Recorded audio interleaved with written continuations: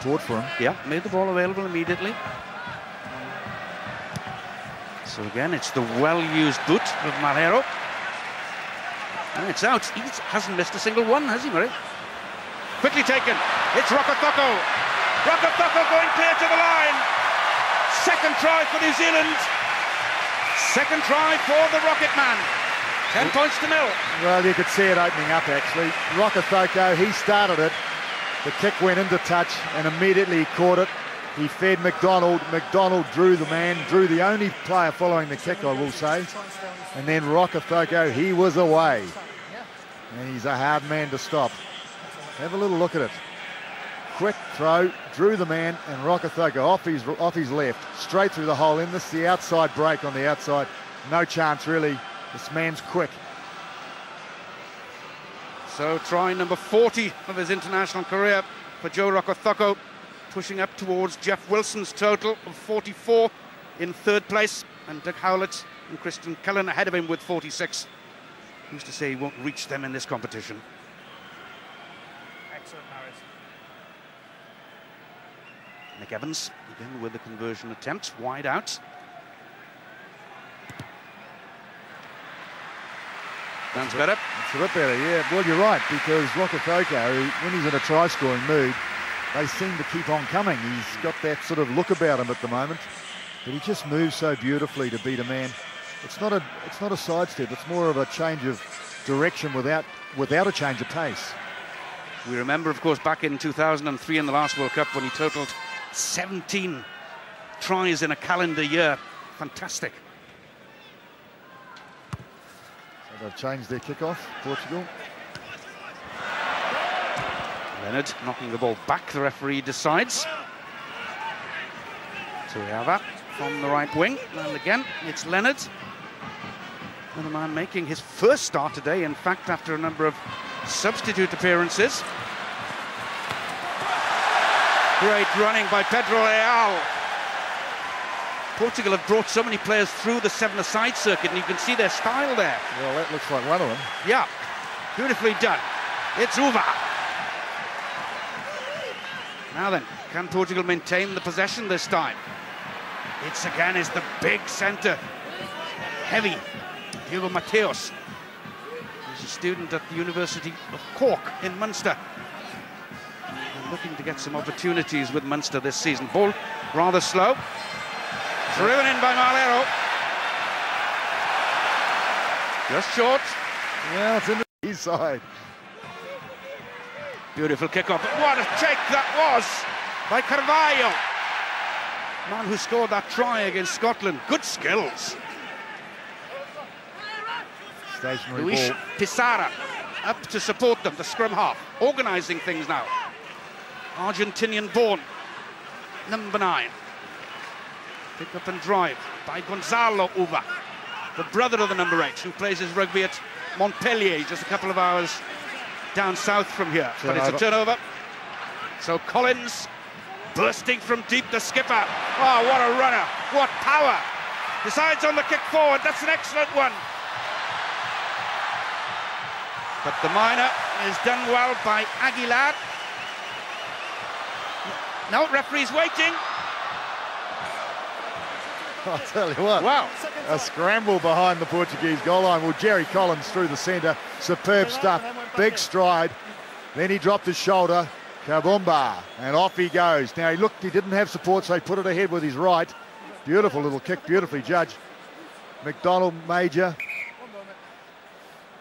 Yes, it wasn't placed, Bob. I don't know, I'm sure that was placed on the ground, wasn't it? Oh, well. Rush of blood to the head anyway. I think it was a good idea, though. He looked like he was going to have a go, and then all of a sudden he realised that when you get one All Black, you normally get 2 and 3 at the same time. Yes, quite. Thank you, New Zealand. So, 2 tries to the good so far then for New Zealand in the first 15 minutes of this game. Let's go. But as we would expect, it's a plucky old display, isn't it, by the Portuguese? Well, it is, isn't it? I mean, in their first game, Stay off, please. there were some great compliments about how much tenacity they showed and determination, and just listening to them before the game.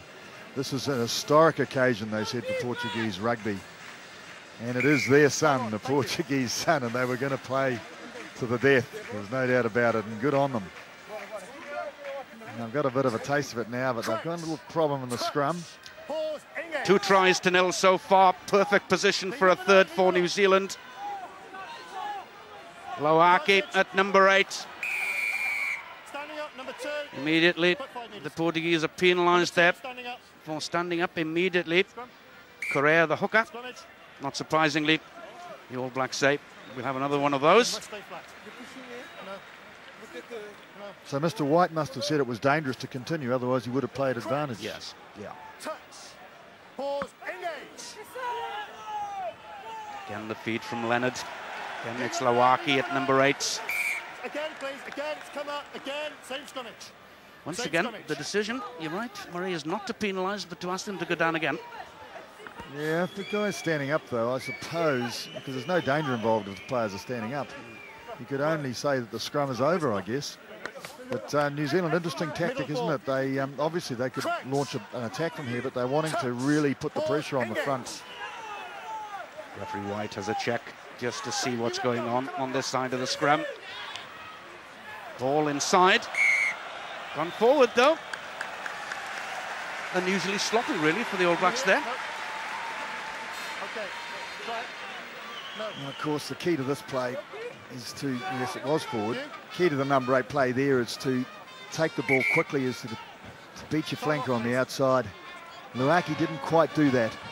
He ran across field and he was driven sideways, and the tackle couldn't get in front of his blindside flanker. So you'd have to say that was great defence again by Portugal, scrambling out of the scrum so far. Okay. Well, it really is a carnival atmosphere, and the Portuguese supporters are really going to enjoy this day. They were in some numbers in St Etienne for the game against Scotland, first of all. Does that surprise you how many are here? There's a lot of them. A lot of them. I'm told there's a lot of Portuguese people, in fact, who live in France. And I think they've all made their way down to Lyon for this game. Again, their skipper has done the sensible thing, picking the ball up. Morinello, the number 7, is also looking to work its way back. Good looking kick again, and once more, McDonald takes it quickly. Joyava this time. A little greasy out there, maybe. Anyway, decision is the penalty. I don't think it's greasy. I think he just lost his feet. No, it's some beautiful condition. I mean, it just couldn't be better conditions for the game of rugby at the moment.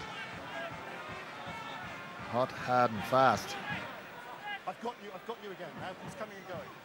So in other words, isolation that time was the penalty.